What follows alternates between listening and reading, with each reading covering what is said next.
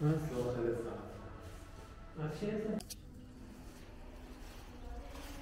سلام. سلام. اینجا اولین گذر ما هست. گذر تاریخ که آنهای به من 50,000 سال قبل تراشه‌های سنگی که از حال پرداختی در میان برای اصفهان به دست اومدن و برای ابزار استفاده می‌شدن. از همین جنس سنگ‌ها یعنی سنگی که استفاده شده در 8,000 سال قبل اومده تیغه‌های سنگی رو به وجود آورده مثل چاقوهای امروزی ما. اینا برای ابزار استفاده می‌شدن از منطقه چابهار. توی این اتاق ما 3 نقشه داریم که دنبالش دیاگرام‌های شهر اصفهان به شما نشون میده.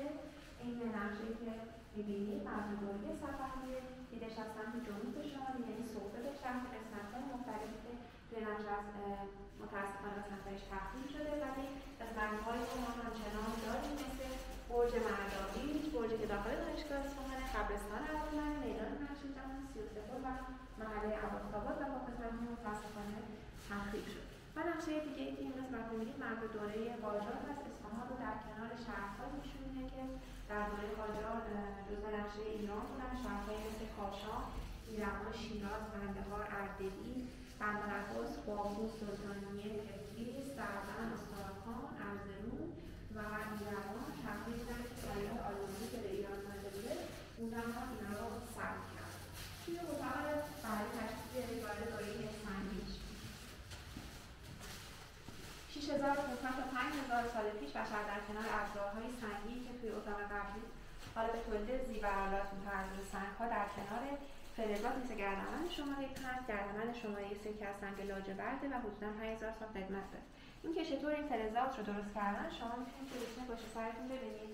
کانسنگ‌های طبیعی مس رو خورد می‌کردن، داخل کوله قرار می‌دادن و ازشون شمش تهیه می‌کردن. شمش‌ها رو به فلزات کاربردی مثل سنجاق‌های سر تبدیل می‌کردن و باقی مونده اون کانسنگ‌ها می‌شده سرواره‌های پس از ظهر که از منطقه باستانی عریسان در کاشان به دست اومده و حدوداً 5,000 سال قدمت داره. این قسمت هستی که ما سیر تحول سفال‌های از دوره نوسنگی تا دوره هخامنشی که نقششون فرمش رو تغییر می‌کنه تا میرسیم به دوره‌ای که سفال‌ها دیگه چرخ‌ساز هستن و در استند پایینی که از شرق کاشان این سفال‌ها به دست اومده می‌تونیم سیر پخت سفال‌ها رو ببینیم. سفال‌ها در انقلاب‌خان بودن، بعداً بشر کنترل آتش رو به دست می‌گیره، مواد خردکننده متفاوت نقش اضافه میشه و سفال‌های چرخ‌ساز بود. پشت سرتون سیر تاریخی سکه‌ها رو ما داشته باشید در دوره هخامنشی تا دوره قاجار این سیر ادامه داره. از سکه شماره 5 مربوط به دوره ساسانی تا آخرین سکه اینجا محل ضربه‌همگی اصفهان هست. تا چند سکه اول از 5 تا 8 ساسانی تا عرب ساسانی نام قدیم اصفهان که جی بوده به خط پهلوی روی این سکه‌ها ضرب شده و با ورود اسلام در ویترین دوم که این قسمت مربوط به دوره صفوی است نام پادشاه خالی و نام اصفهان رو روی سکه‌ها داریم و اینجا دیگه تصاویری از پادشاهان رو ما نمی‌بینیم روی سکه‌ها. این اتفاق همچنان ادامه پیدا می‌کنه تا دوره ناصرالدین شاه که تصویر دوباره برمیگرده روی سکه. استفاده از خط و خوشنویسی رو شما میتونید روی یک اثر دیگری در انتهای سالن ببینید که مربوط به سه کشور ریزی قمری بعضی از داستان ایرانی روی پارچمنت یا پوست دقایق شده آیه 119 تا 122 سوره صافات هستش و در دو طرفش آثار شیشه‌ای مربوط به اوایل دوره اسلامی و صفوی و قاجار. از دوره قاجار آثار دیگه‌ای از جمله خاطرنامه‌های بینا هست. این خاطرنامه‌ها به شیوه زیرزاتی نقاشی شده از استاد رجبی اصفهانی. از ایشون طبقه بالا قلمدان هم داریم. موضوع کار عرفاست. این لوح همگی جمع میشه داخل اون جعبه قرار میگیره مثل آلبوم‌های امروزی ما که کاربردش تزیینی بود. و یک نقاشی داریم اینجا، نقاشی رنگ روغن روی کعبه و میرزا آقای شیرازی مربوط به دوره قاجار. و سیر تاریخی کاشی‌های ما از دوره صفوی، کاشی فرهنگی فیروزه‌ای، کاشی زرنخان از دوره ایلخانان مغول در منطقه کاشان و تخت سلیمان، کاشی لاجوردین از دوره تیموری و کاشی زیرآبی از دوره قاجار هستش که ناصرالدین شاه رو در کنار امیرالسلطان به شما نشون میده. و آخرین اثر گذر تاریخ برگی از ظفرنامه تیموری هست. خود ظفرنامه تیموری در دوره تیموری آغاز میشه و در دوره صفوی به اتمام میرسه و این یک برگی از ظفرنامه است با موضوع فتوحات تیمور.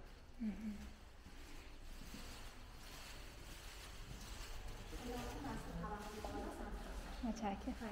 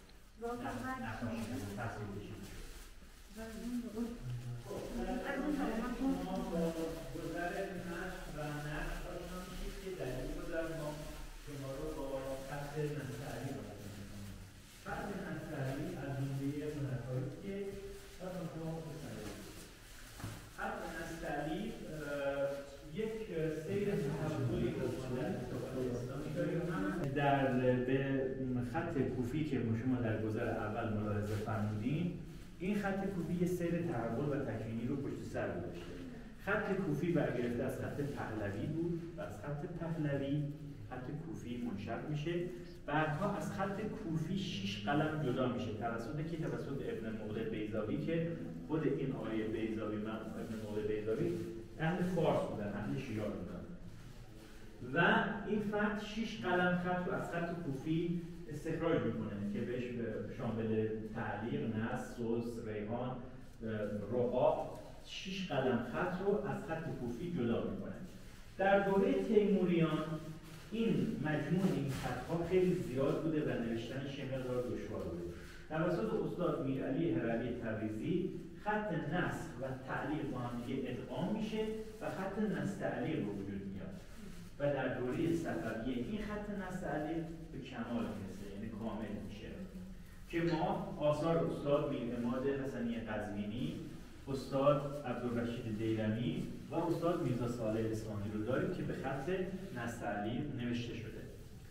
خب در کنار خط نص تعلیق هنرهای دیگه در اصفهان شکوفا میشه، از جمله نقاشی لاکی که همونطور که خدمتتون گفتم از دوره تیموریان نقاشی لاکی باب میشه، ولی این نقاشی لاکی توسط هنرمندان اصفهانی به کمال میرسه، کاملتر میشه که ما نمونهش رو در روی قلمدان‌ها در این ویترین شما میتونید ملاحظه بفرمایید که قلمدان آقا زمان، قلمدان شفیع عباسی و قلمدان حاجی یوسف قمی و قلمدان حاجی موسوی رو میتونید ملاحظه بفرمایید. قلمدان آقا زمان و قلمدان شفیع عباسی نقش گل و مرغ رو دارن. نقش گل و مرغ نشانه مکتب اصفهان هست، مکتب نقاشی اصفهان که در کتابت اسلامی ازش به کرات استفاده شده و در نقاشی ها و نگارگری ها از گل و مرغ استفاده میشه. یعنی در این مقطع با سبک مکتب اصفهان نقش گل و مرغ بر روی آرایه ها و نگاره ها و ارزم بزرگ آثار هنری وارد میشه نقش گل و مرغ. اما نمونه دیگه رو داریم که یک قلمدان رو داریم که به سبک هراتی توسط استاد حاجی موسوی نقاشی شده که دارید ملاحظه می‌فرمایید چهره‌های گرد، چانه‌های کوچیک، ابروهای کشیده، چشمان کوچک و بینی کوچک در تصویر کشیده شده که نشون میده که بر مبنای مکتب هراتی نقاشی شده.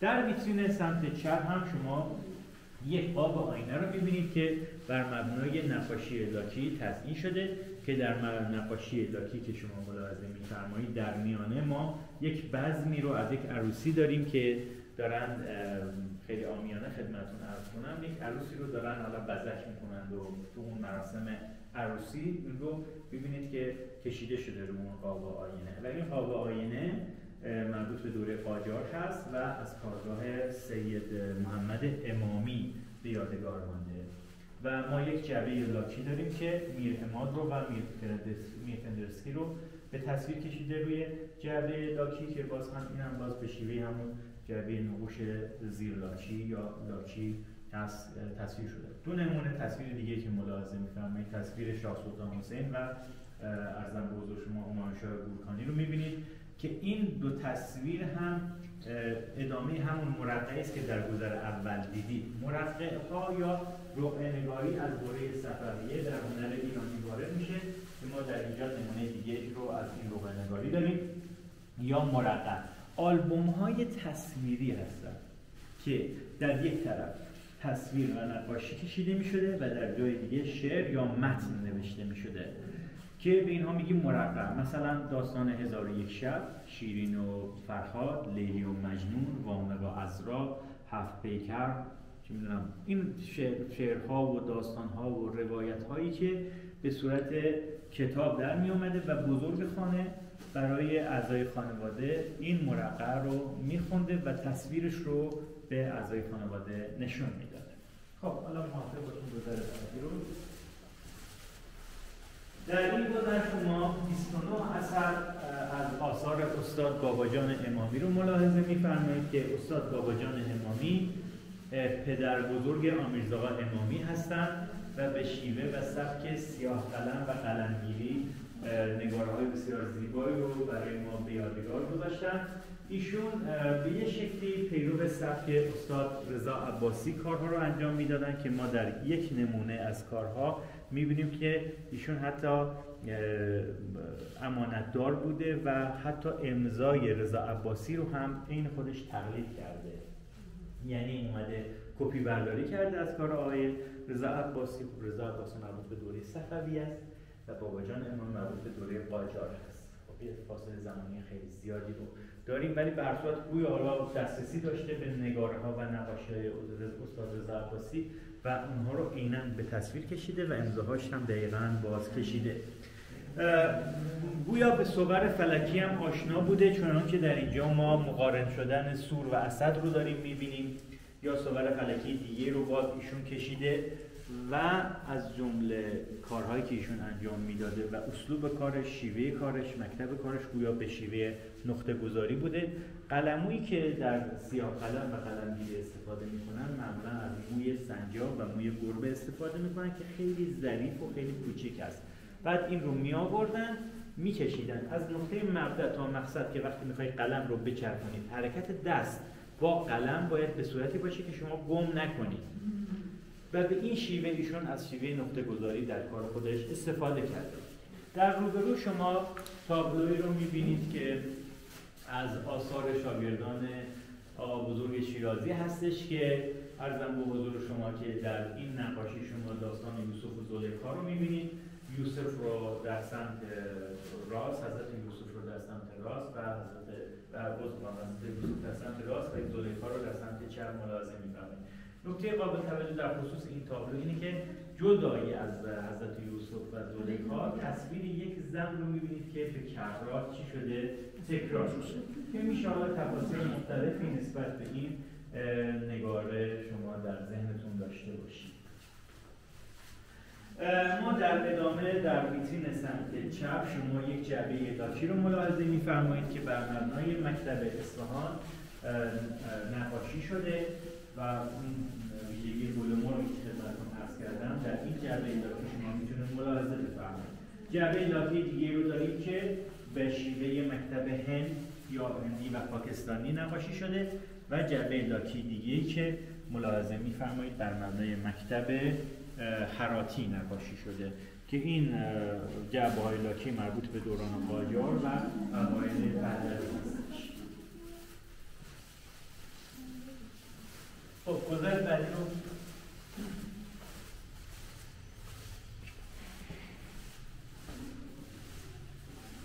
خب در این گذر شما در روبروی من 3 تا تابلو نقاشی رو ملاحظه می‌فرمایید که در سمت راست شما بشارت حضرت مسیح رو می‌بینید که فرشتگان مقرب الهی به حضرت مریم این بشارت رو دارن میدن که تولد حضرت مسیح نزدیک است و در تابلوی سمت چپ من تولد حضرت مسیح رو می‌بینید که حاله نور به سر حضرت مسیح و حضرت مریم کشیده شده.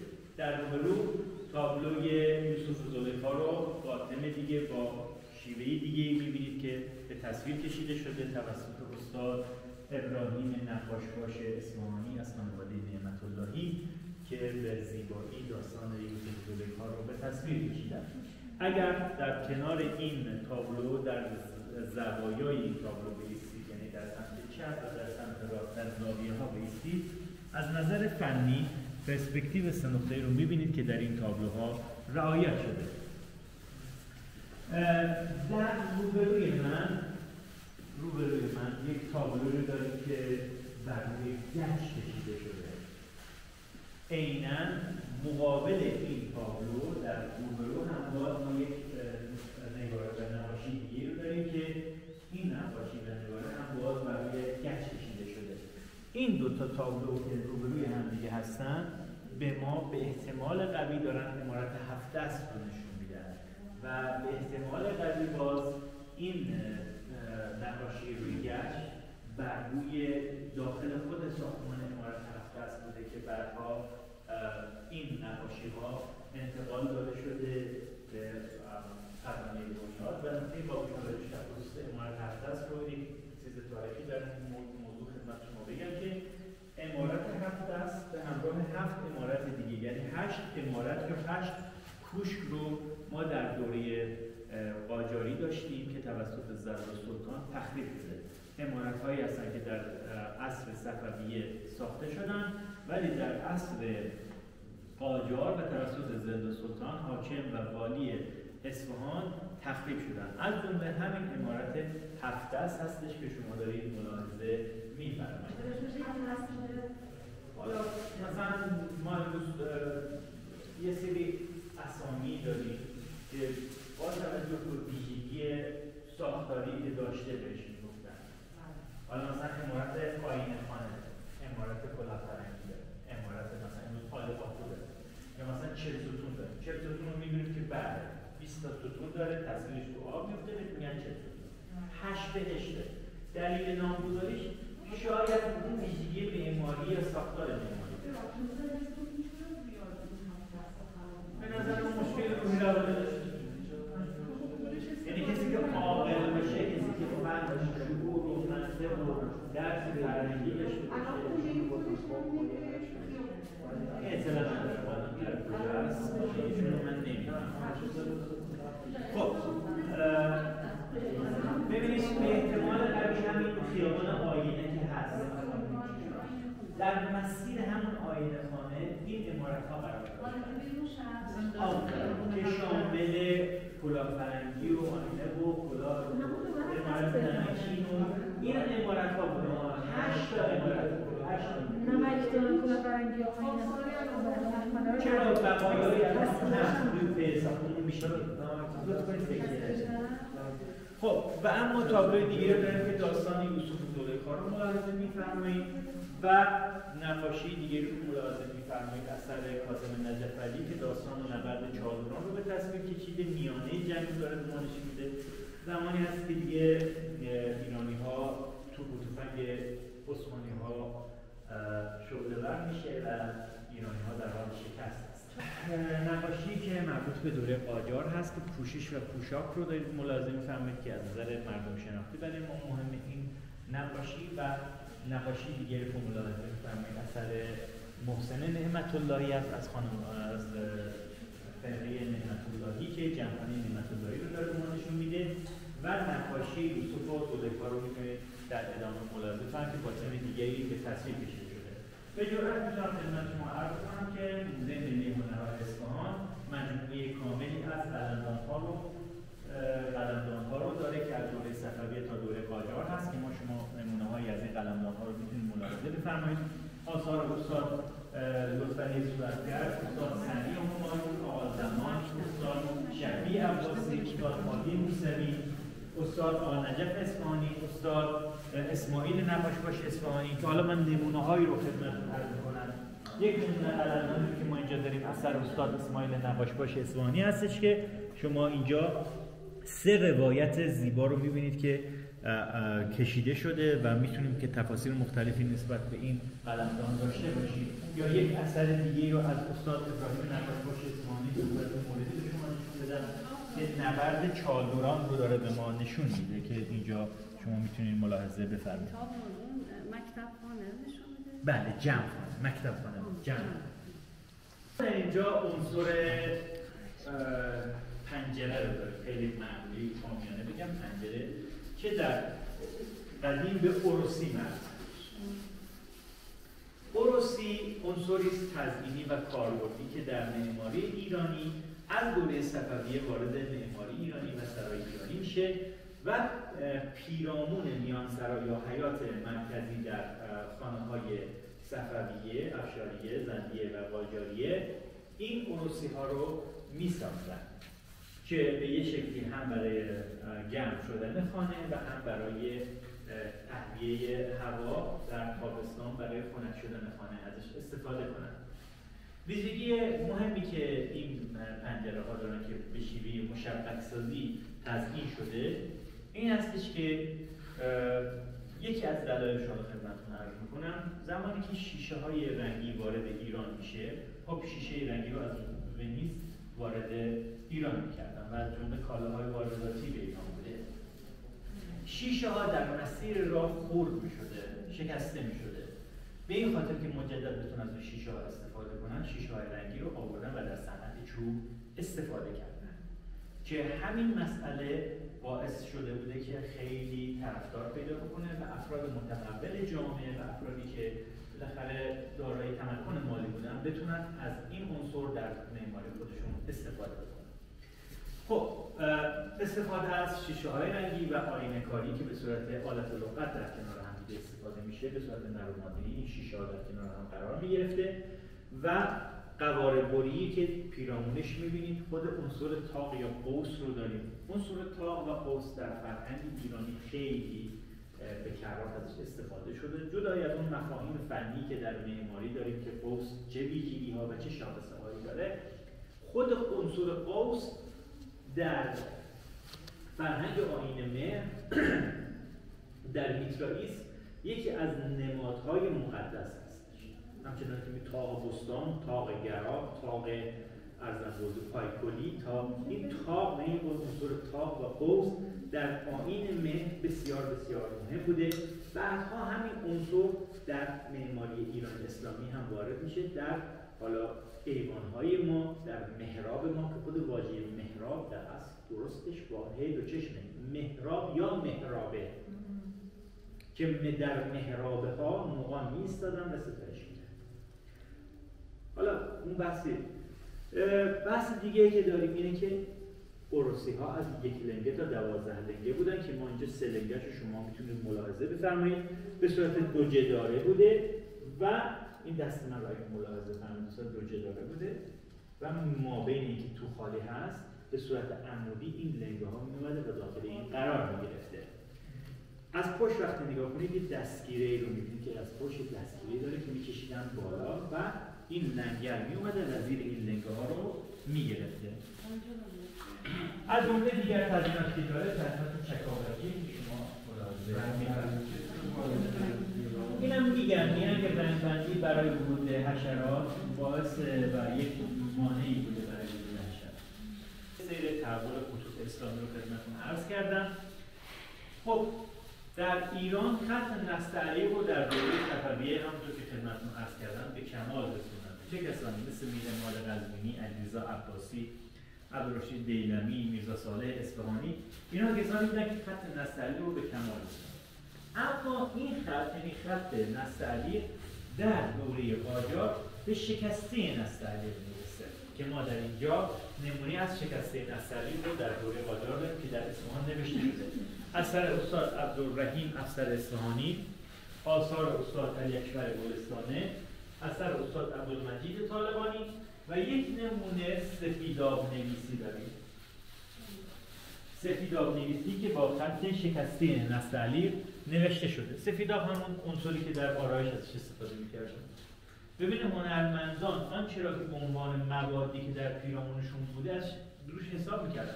شیریان، رونانس، شنگر، لاجورد، سفیداب، هر چرا که احساس می‌کردن که مادیت این رو داره، یعنی از نظر این ویژگی ها رو داره که میتونن روش کار هنری انجام بدن ازش استفاده می‌کردن.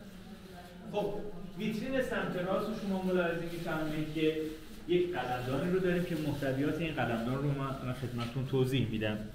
مقراض، قاشقک، دوات و قلم‌های دسپولی و چاقوهای قلم تراش هم بوده که مال اینجا چاقوشو نداریم و کیسه گلابتون دوزی شده از زر. حالا سوال پیش میاد که چرا از کیسه زرباف برای قلمدان استفاده میکردن؟ بزرگوار، قلمدان و قلم از نظر فرهنگ معنوی ایرانی جایگاه شاخصی داره، ارزش بسیار بسیار مهمی داره در فرهنگ ایرانی، بسیار مهمه و به همین خاطر از کیسه های گلابتون دوزی استفاده می شده. در قرآن هم به اهمیت قلم اشاره شده، از ارزش معنوی خیلی زیادی داره. از نظر کسانی که اهل قلم هستن، اهل فرهنگ هستن، قلم جایگاه بسیار رفیعی داره. خب در این بخش شما در سمت چپ اثر استاد طاهرزاده بهزاد رو می‌بینید که استاد طاهرزاده بهزاد از شاگردان کمال‌الملک بود و در این نگاره ایشون از فن و هنر لایه‌چینی استفاده کرده. هنر لایه‌چینی رو توضیح مختصری بدم. هنر لایه‌چینی به این صورت بوده که گل رس، سمق عربی، شیره انگور و رنگ‌های طبیعی رو با هم قاطی می‌کردن. حالا اون رنگی که مد نظرشون بود، مثلا می‌خواستن رنگ سبز رو در بیارن، رنگ سبز رو لایه روی هم قرار میدادن که اون قسمت، اون بخش سبز رنگ در بیاد. این لایه چیدن روی همدیگه و برجسته سازی رو شیوه لایه‌چینی میگن که هنر لایه‌چینی رو شما اینجا ملاحظه می‌فرمایید. خود قاب اثر ضخامت دیگه اون به خواست خود هنرمند هستش، حالا ضخیم یا کوچیک‌تر درست کنه.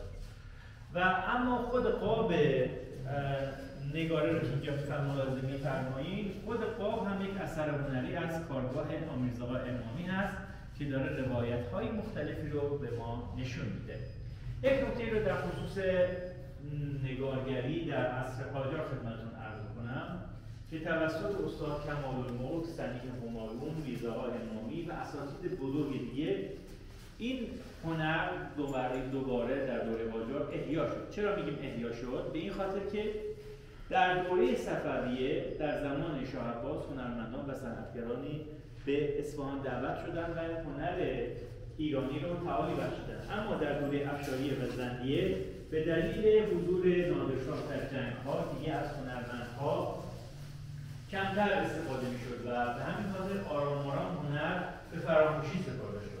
اما در دوره قاجار استادانی مثل کمال‌الملک، حسینی همایون و میرزاها امامی، اینها افرادی هستند که هنرهای فراموش شده رو احیا کردن. یک دوم مکاتب مختلف هنری را که در طول زمان به فراموشی سپرده شده رو ادغام کردن. به عنوان مثال در نگارگری روبرو که یک نگاری روبرو ملاحظه می‌فرمایید، ما در پنجره‌ها مکتب هرات رو داریم، بر مبنای مکتب هرات نقاشی شده، ولی در حاشیه‌ها شما می‌بینید که از اون نقوش اسلامی خطایی که استفاده شده، نقوش اسلامی که استفاده شده، بر مبنای مکتب اصفهان استفاده شده. در سمت راست شما شمایل نگاری رو می‌بینید که تصویر حضرت علی و امام حسن و امام حسین رو می‌بینید و در پایین ناصرالدین شاه و امیرالسلطان و برادران امیرالسلطان رو می‌تونید ملاحظه بفرمایید. اثر استاد اسماعیل نقاشباش اصفهانی و مربوط به دوره قاجار است. قلمدان‌هایی که اینجا داریم، این قلمدان‌ها نکته‌ام بگم، تصاویری که برای قلمدان‌ها ملاحظه می‌فرمایید که تصاویر اروپایی‌ها هست روش، دلیلش اینه که این قلمدان‌ها گاهی به صورت سفارشی به نقاشان اعلام شده و نقاشان اصفهانی این قلمدان‌ها رو چه ساختش چه نقاشیش رو بر مبنای سفارشی که اونها داده می‌شده می‌کشیدن. جدای از مطلب فرهنگی سازی، مطلب این هستش که این قلمدان‌ها صادر می‌شده از اصفهان. به همین خاطر نقوش اروپایی‌ها رو روی قلمدان‌ها می‌تونید ملاحظه بفرمایید. و چنانچه که پاکستانی‌ها و هندی‌ها سعی بر این داشتن که نمونه قلمدان‌های ایرانی رو بسازن که یک نمونه قلمدان پاکستانی و هندی رو اونجا دارین ملاحظه می‌فرمایید که خیلی بزرگ و زمخت ساخته شده و نقاشی شده. اما در ادامه شما دو تابلو از کاظم نجفعلی رو می‌بینید که کپی برداری شده از کاخ 40 ستون هست و در سمت چپ شما دیدار شاه طهماسب با همایونشاه گورکانی و در سمت راست نبرد شاه اسماعیل با عبدالعزیز ازبک رو می‌بینید. اون خانمی که پرسیدن که داستان نبرد چادران نیستن. آره. همین نقاشی داستان همون نبردی هستش که شاه اسماعیل با عبدالعزیز ازبک داشته. خب شما باز تصاویری از شمال‌نگاری دیگه رو ملاحظه می‌فرمایید. اثر محمد علی مذهب و آقا زین العابدین رو هم دارید ملاحظه می‌فرمایید. قلمدان‌های دیگه هم هستش که در اینجا ملاحظه می‌فرمایید. اونهایی که به صورت گل و مرغ هستن به شیوه مکتب اصفهان و باز می‌بینید که تصاویر از اروپایی‌ها رو می‌بینید که روی قلمدان‌ها کشیده شده. یک نمونه قلمدان هم داریم که تصویر دو فرد رو داره به ما نشون میده که لباس قجری به تن دارن. اینها در گذشته در دوره قاجار تصویر خودشون رو میدادن که بر روی قلمدان‌ها تصاویرشون رو نقاشان وارد کنن. نمونه‌ای هم از بازبزن رو در اینجا داریم که بر روی بازبزن نوشته شده در کارخانه استاد ماهر شوکت بقا به مبارکی و به میمنت در جمیع صنایع به اتمام رسید که اثر استاد میرزا زین العابدین مذهب هست که شما در میانه تصویر گل و مرغ رو می‌بینید و در بالا تصویر ارزم به حضور شما دراویشی رو می‌بینید که در حال انجام مناسک مذهبی خودشون هست. در میرزاآقا امامی. میرزاآقا امامی شاگرد سنی همایون بودند و بعد از کسب درس و مشق از استاد سنی همایون به اصفهان برمیگردن. وقتی به اصفهان برمیگردن هنرستانی رو تشکیل میدن، تأسیس میکنن و هنرمندان بزرگی مثل حسین بهزاد، حسین خطایی، محمود فرشیان، حسین اسلامی، میرزا هادی تجویدی، آقا میرزا رضا اسلامی، آقا محمد علی مذهب میان و از ایشون مشق میگیرن، دست به مشق میکنن و جمله شاگردان آقا میرزاآقا امامی بودن. ایشون رو مواد و متریال‌های مختلفی کار کردن، از جمله بر روی کاشی کار کردن، بر روی چوب کار کردن، بر روی مقوا کار کردن، بر روی سوخت مرمر چرم یا کار بر روی پوست، کار بر روی فیبر چوب و کار بر روی مقوای دیگه رو که داره ملاحظه می‌فرمایید به صورت سیاه قلم و قلمگیری انجام شده. در خصوص سوخت مرمر چرم این توضیح رو بدم که چرا بهش میگن سوخت مرمر چرم. سوخت در اصفهان کلمه سوخت مثلا میگن قهوه سوخته. به چیزی که رنگی که خیلی خیلی تیره باشه بهش میگن سوخته. حالا تیره مثل یا به قهوه‌ای یا به سیاه بخوره بهش میگن سوخته. پوست رو وقتی که با فلز مخصوص به کار هنری می اومدن داغ میکردن سوخته میشده که بهش میگفتن سوخته. و چون چرمی که سوخته میشه به این دلیل بهش میگن محرق سوخته چرم. خب 7 هنر بر روی سوخت محرق چرم آمده: طلاکاری، خوشنویسی، نگارگری، تزیین، تشعیر. این هنر جمعی این هنرها رو اگر در کنار هم دیگه استاد میرزاآقا امامی و شاگردانشون در روی سوخت و محرق چرم وارد کردن. در این اثر شما یک در اصل جلد کتاب از یک نسخه خطی بوده مربوط به دوره تیموریان که بر حسب امر همایونی شاه سلطان امیر تیمور گورکانی این کتاب نوشته شده بوده. یک جلد کتاب بوده که میرزاآقا امامی در اختیار داشته و اون رو عیناً آورده بر روی پوست تصویرش رو کشیده. نکته قابل توجه وجود دو نماد قوس هست در صور فلکی. قوس در زمان آل بویه، زمانی که حصار و برج و باروی اصفهان رو می‌ساختند، در مقارن با قوس با صور فلکی قوس بوده. به همین خاطر نماد شهر اصفهان رو صور فلکی قوس در نظر می‌گیرن که در سردر قیصریه هم این نماد قوس رو شما میتونید ببینید که اینجا هم باز ما در این اثر نماد قوس رو می‌بینیم که نماد شهر اصفهان هستش. خب اگر موافق باشید گزارش بعدی رو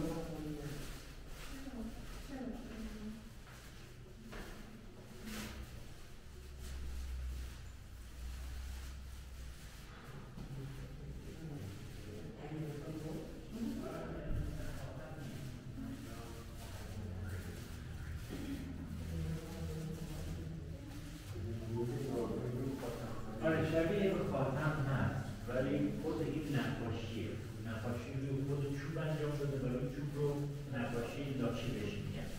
خاتم نیست. اینا سوخته دیگه.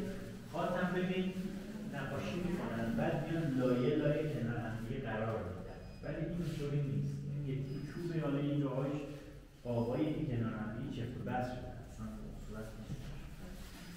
خب اثر استاد حسین خطایی رو ملاحظه می‌فرمایید. استاد حسین خطایی از شاگردان میرزاهای امامی بوده و نکته قابل توجه در خصوص کارهای میرزاهای امامی این هستش که اونجا ما 7 هنر رو در سوخت معرق چرم داشتیم.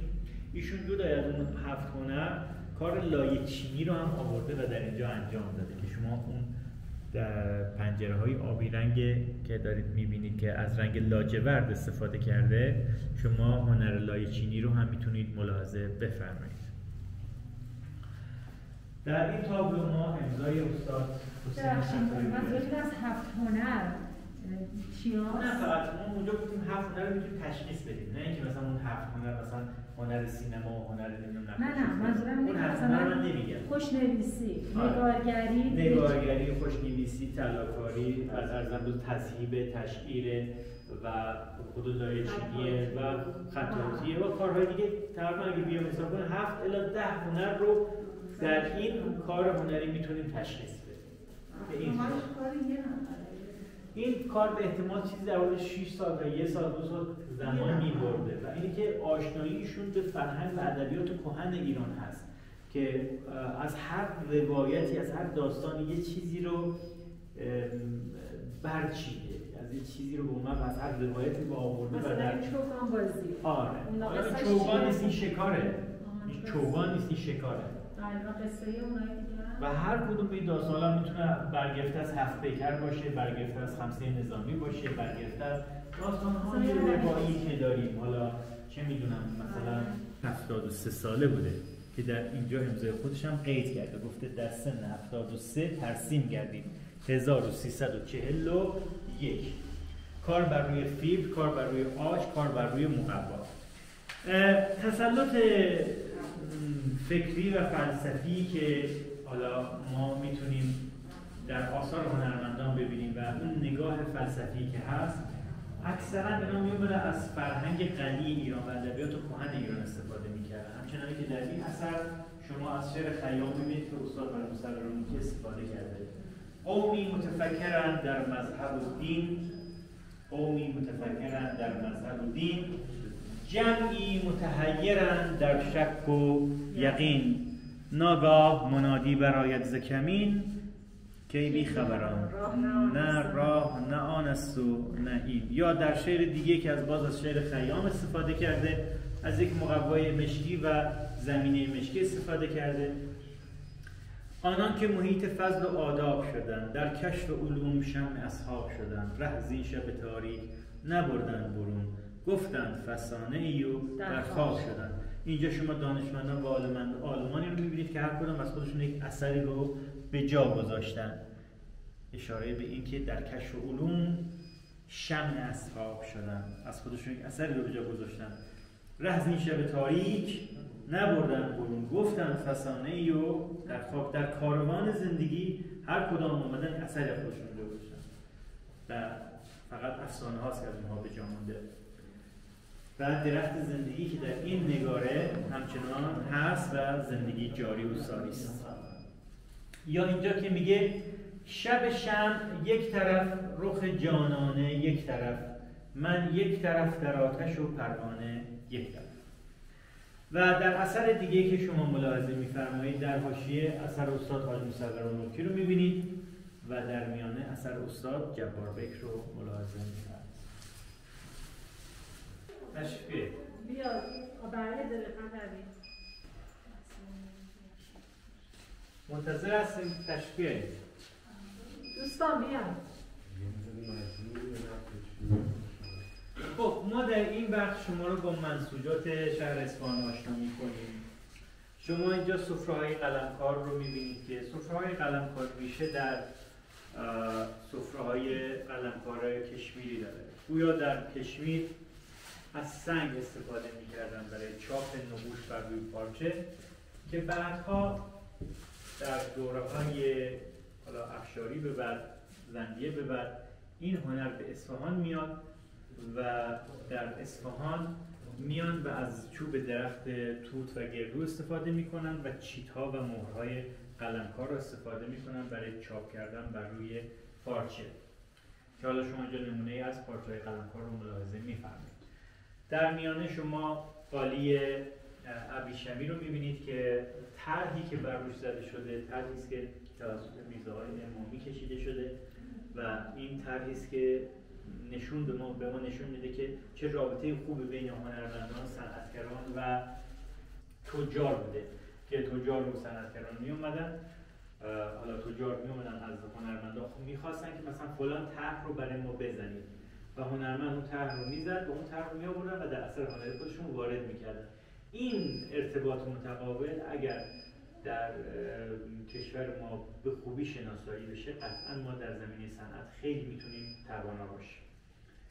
سفره‌های سکمه دوزی شده و گلابتون دوزی شده رو دارید ملاحظه می‌فرمایید که حالا این یه فلسفه‌ای هم داره که چرا این سفره‌ها رو گلابتون دوزی شده و سکمه دوزی و مروارید دوزی می‌کردن، چرا از زر استفاده می‌کردن، چرا از مروارید استفاده می‌کردن. خب پارچه که ترم است مشخصه، ولی روی پارچه چرا این کار انجام می‌دادن؟ این پارچه‌ها به یه شکلی نماینده یک خانواده‌ای بود که دخترش به خانه بخت. وقتی که اون دختر می‌خواست به خانه بخت بره، اون خلعتی که داخلش می‌گذاشتن، این سفره رو با خودش باید زندگی به خانه بخت که میرفت با خودش می‌برد و اگر این سفره اگر آراسته نمی‌شد میگفتن آره از یه خانواده ضعیفیه، ولی اگر آراسته می‌شد و بهش به زیبایی این رو می آراستن میگفتن آره این از خانواده متمول است که چنین سفره‌ای رو با خودش آورد. خب اگر موافق باشین قسمت بعدی رو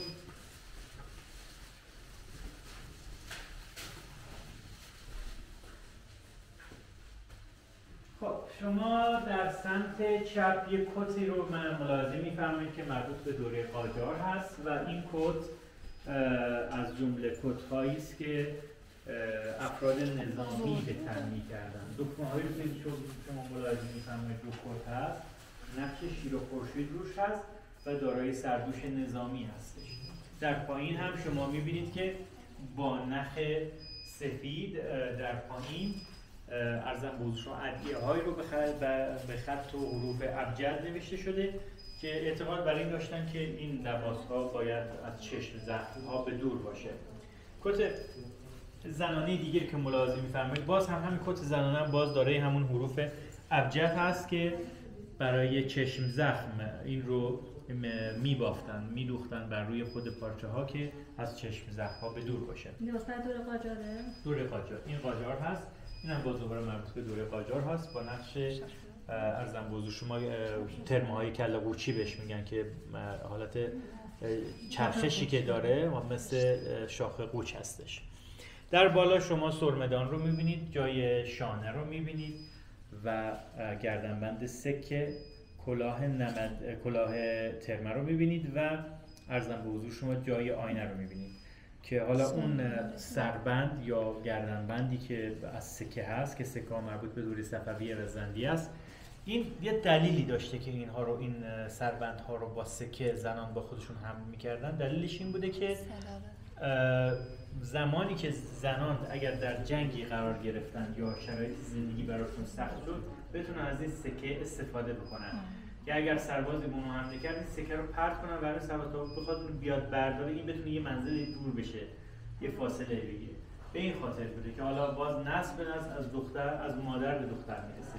در آخر موزه هست اسم این گذر چهارباغ، 4 تا هنر نقاشی، قلمزنی، خاتم و مینا رو داریم. در این قسمت مجموعه از نقاشی هنرمندان معاصر رو داریم، به ویژه هنرمندان ارامنه رو از جمله آقای سرکیس خوشاتوریان که نمونه کارشون رو میتونید اینجا ببینید. ایشون در کاخهای آلقاه و 40 ستون کار منقط و کپی برداری از آثارات بر عهده داشتن، برای همین کارهاشون برگرفته از نقاشی این عمارت هاست. حتی قسمت از نقاشی که انگار ترسیم نشده داره یادآوری می‌کنه قسمت از نقاشی های دیواری که ریخته شده که در کنار نقاشی در عنوان‌ها شخصی واژه یادگار رو نوشته ولی شما مردم رو دادن تکرار کردن. هم نمونه‌های دیگر از آقای سرکیس خوشاتوریان رو میتونیم ببینیم که از فرانسه اومدن اصفهان و مشغول شدن به این امر.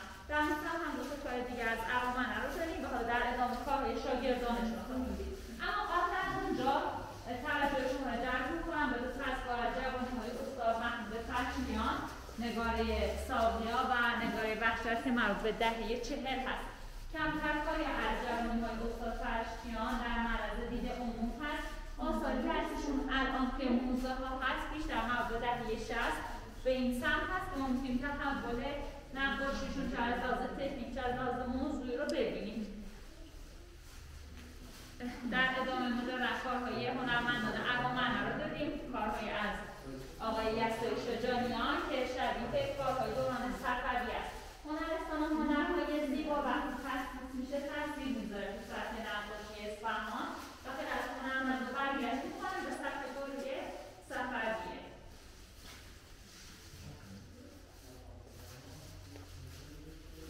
خب همونطور که گفتم آقای پژوهشگران شاگرد زیادی داشته، اما شاگردهای مهمشون جناب نهافتیان و سونبات هستن. این دو نفر برپا میشن پای گذار مکتب آبرنگ اصفهان. آقای نهافتیان خب در اینجا هم کار منومت انجام میدادن در کاخ 40 ستون آلقاپور در کنار دست استادشون. تحت تاثیر استاد بودن، شیوه کار همون شکل. آقای سونبات هم قلم خیلی قوی داشتن تو زمینه آبرنگ. بیشتر موضوعاتشون هم مثل حالا همین کار یا طبیعت یا خیلی از بناهای تاریخی اصفهانشون کار کردن که از زندگی روزمره ارامنه در جلفا نقاشی‌های زیادی کشیدن.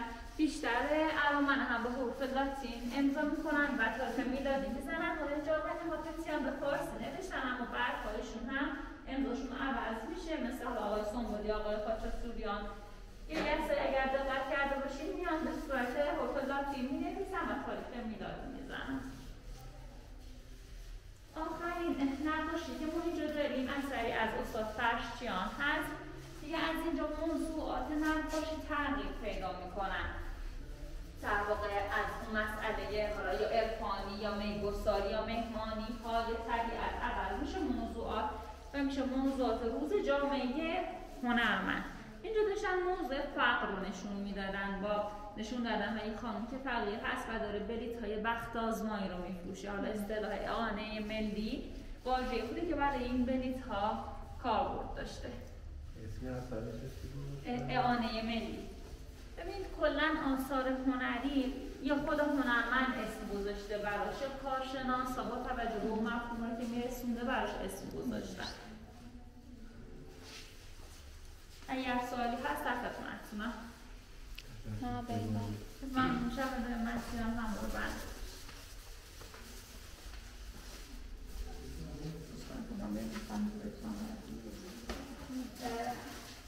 دومین هنری که از این چهار هنر باش آشنا میشیم هنر قلمزنی هست. آثاری که در این قسمت میبینیم مربوط به دوره قاجار یا پهلوی هستن. از این سمت بخوایم شروع کنیم کشکول و تبرزین رو داریم. طبقه بالا اکسای تبرزین هم بود که برای درآویش بود. در کنار کشکول میشه جزء نمادهای این گروه. کشکول در واقع ظرفی بوده که همه چیز داخل اونه، یعنی به واسطه اون آب میخوردن، غذاشون داخلش بوده، کسی میخواسته بهشون کمک کنه داخل این کشکول میریخته.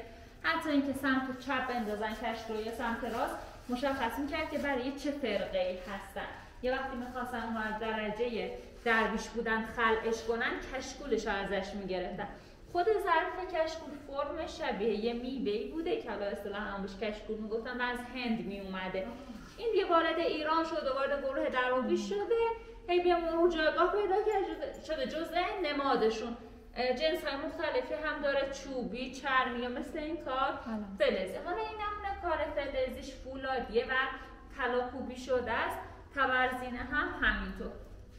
قسمت پایین هم یه ابریق یا آبریز داریم یا آفتابه. حالا حتی شعری هم که روش نوشته همینشه، این آفتاب جوهر که پر از زر است شایسته حضور خداوند کشور است.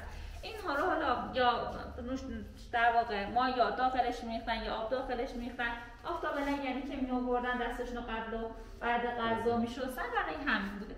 در ادامه ما یک سینی داریم از جنس برنج، کار استاد پشوتنه. 12 تا طرح مختلف کار شده. هر طرحی هم یک داستان از ادبیات فارس رو داره روایت میکنه. بعدش هم یک کار ارزشمند داریم از استاد حسین علاقه‌مندان. استاد علاقه‌مندان جزو بزرگترین بزرگترین قلمزن‌های معاصر اصفهان هستند. این کار حدود 15 سال طول کشیده. سال 1330 تا 1345 مشغول قلمزنی این کار بودن. این کار انقدر ظریفه که اگر دقت کنید جلوی اون نوازنده یک کتابی بازه. روی این کتاب یک سری ابیات قلمزنی شده است و از نزدیک اون بیت ها قابل خوانشه. از استاد سایی اینا؟ نه، اینجا کار آقای پشوتن، آقای علاقه‌مندان بوده و میوه که شبیهش این کشکول بوده. از هند میومده هم استاد کشکول رو برش دیگه نیست هم چیزی که بیاد ببینیم مثلا منبه یا نه یه میوه‌ای بود که پوست زخمی داشته، چوبی مثلا نارگیل مانند که پوست چوبی زخمی داره، همچین فرم داشته. شاید هم دیگه اصلا کاشت نمیشه، از بین رفته، نمیدونم. و این که حالا دورنماش رو داره معماری اصفهان رو نشون میده. اون طرحی که رو کاشی ها کار میشه، مقرنس‌ها، گرهچینی ها، همه اینها فضای اصفهان رو تداعی میکنن. در این پای ما 3 تا ظرف داریم. به این ظرف ها میگن دوست کامی، از استفاده به کام دوستان میاد. حالا وقتی جمعیت دور هم جمع شدن داخل اینها شربت و نوشیدنی میریختن و ازش استفاده میکردن. این مواردی که دورش اسامی عامه هست رو به عنوان خیرات هم استفاده میشه. این زمانی که یک مجلسی بوده میخواستن نوشیدنی شربتی دوغی رو خیرات بکنن داخل اینها میریختن. یک قاب آینه قلمزنی شده داریم که درشت باز میکنیم، داخلش آینه از جنسش فولادیه و روش هم یک سری متنی قلمزنی شده که شبیه ورد میمونه. دوباره یک گلدان داریم که این هم قلمزنی شده است، هم طلاکوبی. طلاکوبی هم میشه که بود که میمدن روی اون فلز یک سری شیار ایجاد میکردن، ورق طلا رو میذاشتن میکوبوندن، انقدر میکوبوندن که این طلا داخل این شیارها میرفته و یکی میشده. یعنی شما مثلا بتونید دست بکشید روی اینا اصلا تفاوت سخت وجود نداره، یکسانه. در این قسمت هم یه سنگاب فلزی داریم. نمونه‌های سنگی رو ما توی حسینیه ها مساجد تاریخی خیلی دیدیم که برای گرفتن وضو یا نوشیدن آب بودن. اما نمونه‌های فلزی مثل این کار که این هم به خاطر جنسش هم به خاطر تصاویری که روش قلم زنی شده تزئینی بودن و این کار هم حدود 10 سال طول کشیده. در اتاق آخر 2 تا هنر دیگر داریم، هنر مینا و خاتم. خب مینا از لحاظ تاریخ حدود 5000 ساله که در ایران کار میشه. فراز و فرودهای زیادی داشته در طول تاریخ. کارهایی که اینجا میبینین مربوط به دوره قاجار پهلویان. حالا ما تصورمون از میناکاری همین ظرفی است که الان توی بازار، اما جواهرات مینا رو هم ما داریم. دستبند، سنجاق سینه های مینا که حالا اون سنجاق سینه با سنگ تزئین شده، جعبه جواهرات و 2 تا گلدان. غالبا از مس استفاده میکنن، اما جنس های دیگه هم تو مینا استفاده میشه. نقره هم استفاده میشه، برنج هم استفاده میشه، طلا هم استفاده میشه. اینها هم کوزه قلیون هستن. کوزه قلیون های مسافرتی هستن در واقع. اینها برای اینکه بتونن راحت دستشون بگیرن به این فرم ساخته شدن که حالا زمان که سوار اسبن بتونن راحت استفاده بکنن. و اینها هم به دوره قاجار. دوره قاجار خیلی مصرفه، توتون و تنباکو و زیاده خیلی قلیون کشیدن، چطور کشیدن بوده. حالا این چیه؟ این اصلش سر قلیون بوده و بهش پایه دادن شده جام. و در نهایت خاتم یا ختم هنرها رو داریم. خب خاتم ترکیب 3 تا جنس استخوان، فلز و چوبه. قسمت‌های سفید که شما توی کار می‌بینید یا قاجه یا استخوان شتر و گاوه. قسمت‌هایی که برق میزنن فلزن، غالب فلزشون برنجه، اما فلزهای دیگه مثل نقره و طلا هم استفاده میکنن. بقیه‌اش هم که خب چوب هست. اینها رو اومدن به مفتول‌های خیلی نازک تبدیل می‌کردن. این 3 تا رشته نازک رو کنار هم قرار میدادن، شده یک مثلث و این مثلث‌ها رو کنار هم قرار میدادن، شده این طرح‌هایی که می‌بینید. خود 1000 ساله که در ایران این هنر هست، مراکز مختلف کار میشه، حالا شیراز، اصفهان، تهران، گلپایگان.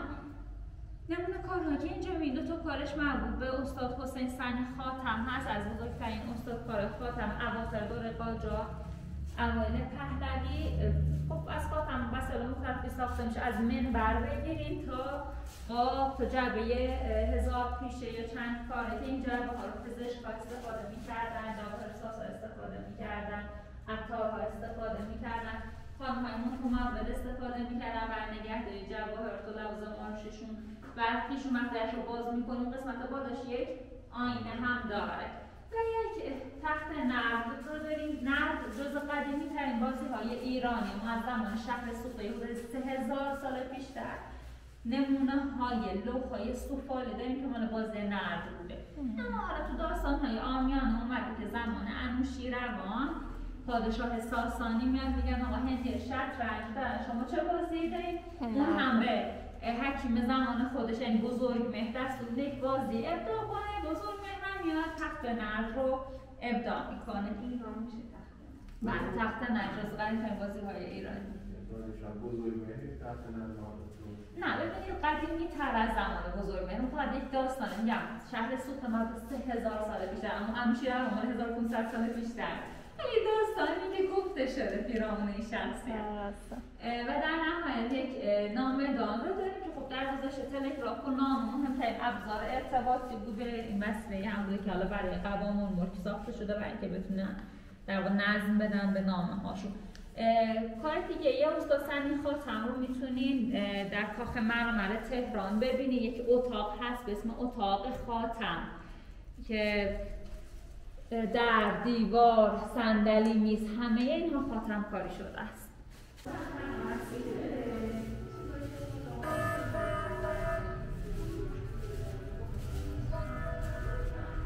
حسن